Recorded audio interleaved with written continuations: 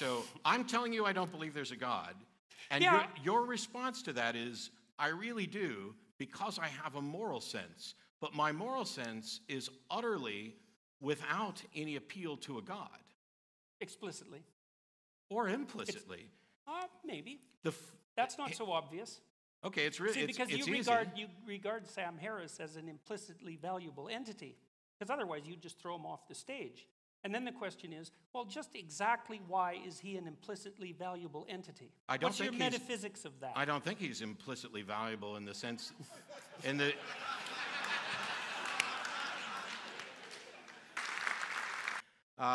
those of you who don't know, I'm Matt Dillahunty.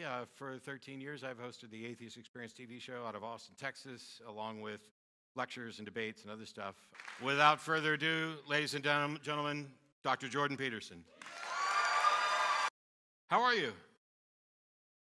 Ready to go. All right. Well, there were people who came and were like, I thought it would be nice if we started with something quick and easy and simple, like God. In particular, I don't believe there is one, and I have no idea what your thoughts are on it. You mean on the fact that you don't believe there is one?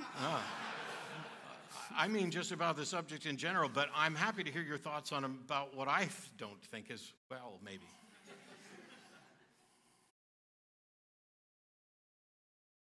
Well, it's a complicated problem, and I don't think that we take it with due seriousness.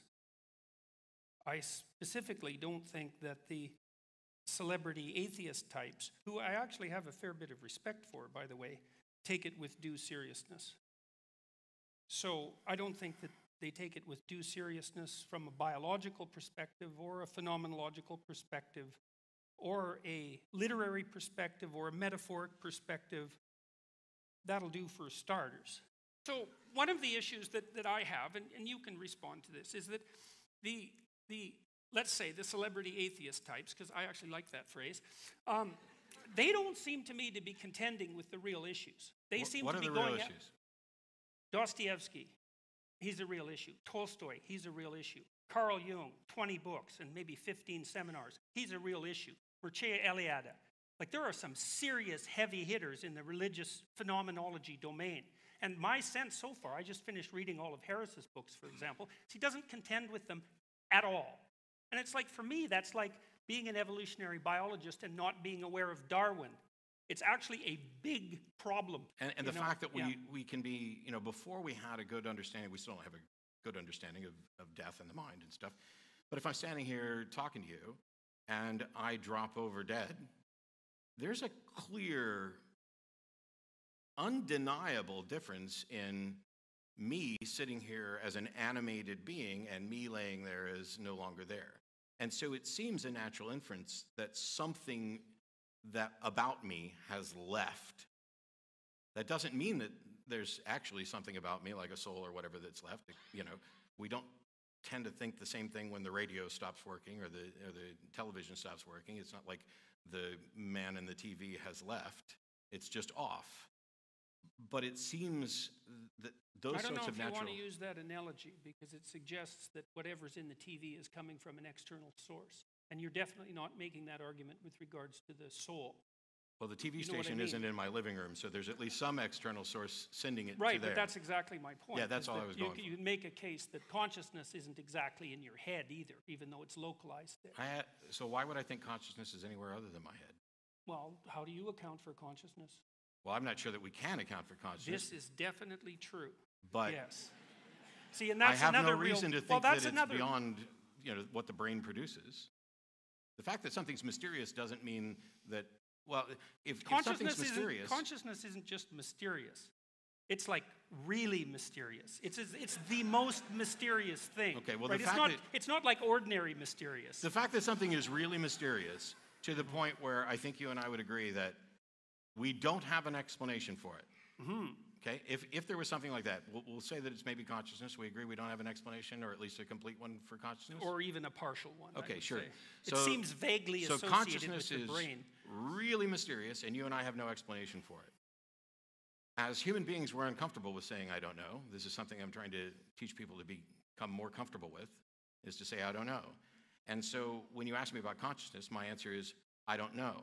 But for other people, they're so uncomfortable with I don't know that they posit an explanation that they cannot justify. Something is untestable and unfalsifiable, and that is that there's a ghost in the machine. Hmm. I can't make that leap because it is entirely speculation without support. It seems intuitively right because of how we view the world. And yet, I would rather say, I don't know, and then continue to explore it, because I worry that by asserting what the explanation is, you stop looking for the actual explanation. So let me ask you something. We'll get back to that, maybe. So the way consciousness appears to me is that it's a faculty, let's say, that confronts possibility. We'd call that possibility, well, sometimes possibility, sometimes we call it potential, like your potential. Sometimes we call it the future. So I don't see us as driven deterministically like clocks, which is apparently, I think, although I've been accused of misunderstanding Sam Harris before, but I think that's the argument that he makes. I see us instead as agents confronting a landscape of possibility. And that what consciousness does is enable us to shape that possibility into actuality. And we do that with whatever it is that allows us to make decisions. I think that our legal system is basically predicated on the idea that that's true. I think that if you treat yourself that way, that works. I think if you treat other people as if that's their basic characteristic and perhaps their value, that you get along with them. And I think that if you organize your society on that presupposition, it appears to be functional. So what do you think about the idea of consciousness as confronting a landscape of possibility or potential? There's a number of different ways to frame these things so that people can have a better grasp on it. One of the things I know people struggle with is, and we may have to get back to this in a minute, I don't necessarily want to dig in on it just a second, but I would love to talk about it. This idea that absent a God, there's no moral authority. This is a fear that many people have. And when you're talking about viewing consciousness as the way you describe consciousness is what I would probably call our agency. Okay. And while I don't think that we have libertarian free will, I'm on record as being a compatibilist along with Dan Dennett. But I also had another discussion recently, so I'm going to clarify it because of that discussion. Sam Harris and I had an argument in Chicago about free will, and I was pointing out that he could walk over and step off the end of the stage, or I could pick him up and carry him and drop him off the stage, and at the end, the effect would essentially be the same. But the conflict between those two is everything that I describe as will. Whether you want to call it free or not, I think that's what we value. That's what we care about. I would be responsible for that action. I would be acting in opposition to what the other agent wanted. And I don't know that you have to... And there would be something hypothetically wrong about that. Yes. Okay, good. See, there's a difference between thinking something and believing it, because to believe it, it has to be thought incarnated in some sense. It has to be embodied. When I talk about it, belief is the state of being convinced that a proposition is true or likely true. It's everything that I try to do, I tend to view in the form of propositional reasoning. So when we talk about the narrative... Yeah, that's a problem, by the way.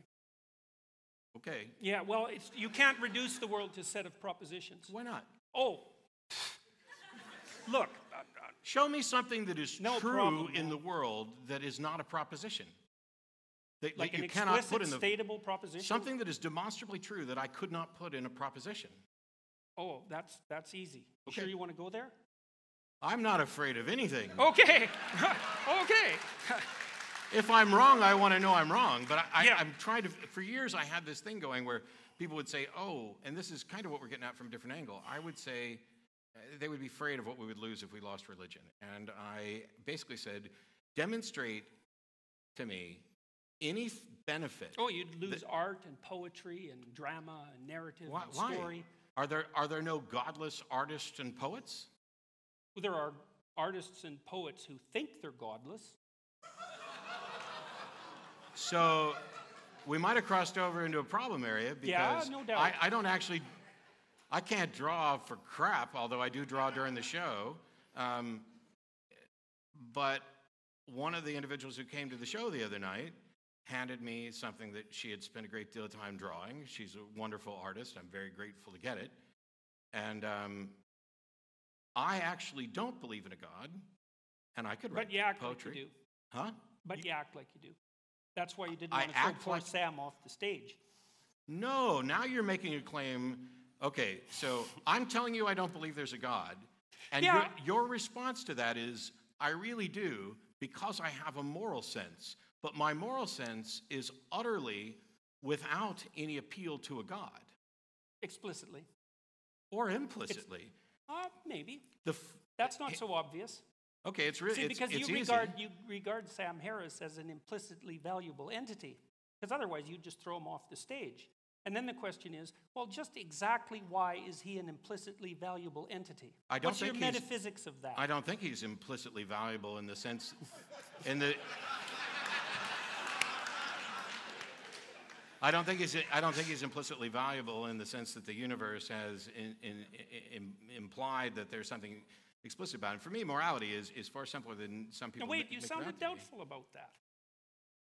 You know that, like Maybe you've been you're the sounding- mind reader. You've been, well, maybe. Because you've already suggested that despite me sitting here and having talked about this for decades, that I don't believe in God, that I actually do because I have a moral code. But my moral code, which I've Well, I was talked more about, specific. I said it was because you didn't want to throw Sam off the stage. It yes, wasn't but just you that didn't. had a You didn't moral code. You didn't even attempt to ask me why I didn't throw Sam off the stage. Instead, you went to why do you think Sam has implicit value? Because it seems that in your narrative, I'm willing that's to go the there. only justification. Well, I think okay. you can have a perfectly acceptable foundation for secular morality, even if it fundamentally centers around selfishness. I'd rather not be thrown off the stage. It's in my best interest to encourage that sort of understanding in others, and therefore I will not throw him off the stage. I would rather not have my stuff stolen, and it's in my best interest to encourage others not to do that, so I will not steal stuff, and I will work with others to ensure that the people who steal stuff are punished. It is in a virtually pragmatic moral system. Why do you think it's not in your best interest to have stuff stolen from you or to be thrown off the stage? Why is it not in my best interest? Yeah. No, you don't get to think, oh, that's self-evident. It's like nothing's self-evident to the skeptic. Let's keep that in mind. Oh. Well, so... Because if we're going to get skeptical here, we might as well go all the way to the bottom. So for Sam and I, the foundations, and we're not the only ones, but I tend to reference Sam just because if I say this, then somebody will say, well, that's exactly what Sam Harris says, except that, I was given this lecture before he wrote his book. But his book is better than my lecture, so read his book. When I talk about this, I'm talking about well-being is the language that Sam uses. Oh, I don't. Sad. I don't care whether or not somebody else considers that morality. I would think at a minimum, would you and I agree that...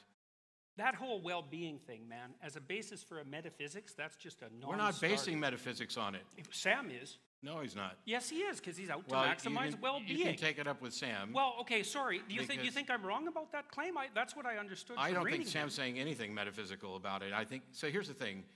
We are physical beings... Well, it's his fundamental claim. So it's sort of at the basis of his ethic. And so he says, well, we should work to maximize people's well-being, or at least to... Well, he does a bit more than that, because he says we should minimize their suffering. He's not maximize, minimize in this sense of simple consequentialism. Let me do this. Okay. We're physical beings in a physical universe, and the laws that dictate how things work in the universe, they are the ultimate arbiters of what is or isn't in our best interest, whether we know it or not. So, for example, so far as I can tell... Then why do you need free will? I don't think Why we do you need believe free in will. it then? Why do you attribute agency to things if the laws of the Can universe I can get to that one point? Well, yeah, but there was a contradiction that was confusing me. Free will isn't relevant to this. It is if the laws of the universe are what are dictating what's good for us.